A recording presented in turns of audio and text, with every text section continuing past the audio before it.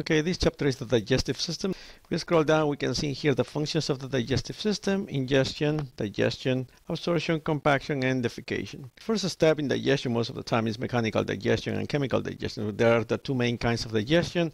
For example, mechanical digestion is done with your teeth, and chemical digestion is done with the acid, for example, that you have in your stomach. General anatomy, we have in here the mouth, then we cover the esophagus, stomach, intestines. In addition to that, we have accessory organs to the digestive system, in which you find the salivary glands here, liver, and pancreas. If we scroll down, regardless of the area of the digestive system that you are working on, you're going to see the digestive system has 4 layers: mucosa, submucosa, muscularis, and serosa. Scrolling down, we're going to have nerves, and these nerves are going to help us move the intestines, the stomach, and all the other organs that need to be moved in the digestive system. And these are different plexuses, different sets of neurons that are going to move that. One of them is going to be the main nerve plexus, and the other one is the hour back plexus. Go below that, we're going to see here that we have the peritoneum. Peritoneum refers to membranes that are going to cover many of the organs that we have in the digestive system, allowing them to move, but with certain restrictions. One of the membranes that we have is the peritoneum. Most of the organs that are found inside the peritoneum are called intraperitoneal. Some other organs, such as the kidneys, are not covered by the peritoneum, therefore they are called retroperitoneal organs. Also, greater omentum, lesser omentum. The greater omentum is in front of the intestines, behind the abdominal wall. It contains a lot of fat, as you can see here. You have the lesser omentum that communicates the stomach with the liver in the middle. This area right here, this membrane, is called the mesenteries. This maintains the intestines in place. They have certain movement, but they don't move completely away from their initial location. Not only that, it also allows the passage of the blood vessels to provide blood to the intestines. These blood vessels are the mesenteries. So right here, the colon is the mesenteries that are attached to the colon. That's the mesocolon. Scrolling down, regulation of the digestive tract. This is done with nerves, mesenteric nerves and vagal nerves, and these ones are going to produce reflex that will allow you to move your intestines. In the case of, for example, peristalsis. The next topic is the mouth through esophagus. So in the mouth, you have different structures in there, such as your uvula, your tongue, your palate. So we scroll down, the cheek and the lips. Basically, the main job is to move the food close to the teeth so we can actually chew them. And then the tongue is mainly form of muscles. If you look at the tongue, the surface of the tongue has a lot of papillae. Inside the papillae, you have the taste buds. Functions: taste, talk. Palate, we have 2 parts in it. You have the hard bony plate, which is made of bone, and the anterior part is the soft palate, which is mainly skeletal muscle. The palate separates the nasal cavity from your mouth, so it allows us to chew and at the same time breathe. Next item in here is the teeth.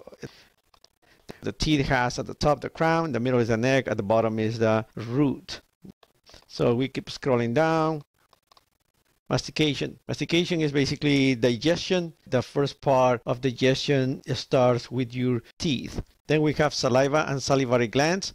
The formation of saliva is just a filtration of ions and water from the capillaries that you have in your mouth. The pH of your saliva is approximately neutral, and it contains 99% of water. In addition to that, what else we have? Mucus, electrolytes, lysosome, which is an enzyme that destroys bacteria, antibodies such as immunoglobulin A, salivary amylase that is going to help us with the digestion of carbohydrates. Salivary amylase is going to give you chemical digestion. Lingual lipase, here's an enzyme that begins fat digestion in the mouth, but mainly after the food is swallowed. Which ones are the salivary glands? We have 2 main kinds, intrinsic and extrinsic. Intrinsics are numerous salivary glands that we have all over our mouth, very, very tiny, and they secrete just small amounts of saliva.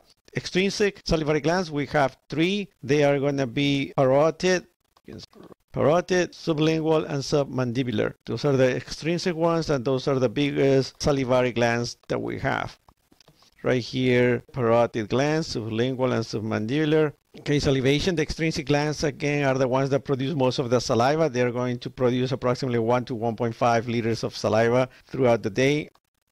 The pharynx, behind your mouth is oropharynx. After the pharynx, we are going to continue with the esophagus. The The esophagus has a set of muscles to produce peristalsis to push the food down into your stomach. The bottom of the esophagus, you're going to have an orifice called the cardiac orifice, and you're going to have a sphincter that will stop the contents from your stomach to going back up. And that is going to be the lower esophageal sphincter. We keep scrolling down. Swallowing initiates in your mouth. See here in green how the food starts going down from your mouth. That's the oral phase. Goes into your pharyngeal phase, and then goes down into your stomach through the esophageal phase. Keep scrolling down. You have in there the same things that I just mentioned, and then that's it for this item. The next item in this chapter is the stomach. So might as well use this figure. The part of your stomach is the fundus. The area around the connection between the esophagus and the stomach is the cardiac region. The body is the middle. Lesser curvature, greater curvature. This is the pyloric region where you have the pyloric sphincter right here. Inside the stomach, you have these elevations and grooves. They are called rugae. After the stomach, that's where the small intestine starts. The first part of the small intestine, as you can see here, is the duodenum. Scrolling down. Innervation is given to you by the autonomic nervous system. If you cut the stomach, you're going to see that you have some grooves. They are going to be called the gastric pits. Inside these grooves, you're going to have these cells: mucous neck cell, parietal cells, mucous cells, Schiff cells, and G cells. Parietal cells are the ones that produce, for example, the acid that we have in the stomach. Keep scrolling down. Then you have the cells in there again. Gastric secretions. We are going to have acid in the stomach, approximately 2 to 3 liters of hydrochloric acid. It's how the acid is formed. You have carbon dioxide in your blood. Carbon dioxide goes into the parietal cells. They mix with water and you form carbonic acid. The carbonic acid is going to split into bicarbonate and hydrogen. Bicarbonate goes into your blood because it gets exchanged with chloride. Bicarbonate this way, chloride gets pumped the other way around. The hydrogen is pumped into the lumen of the gastric gland. Now you have the hydrogen and the chloride in order to form the hydrochloric acid in your stomach. So let's keep scrolling down. Right here you have the formula that you've seen many times before. Functions that you have with the acid.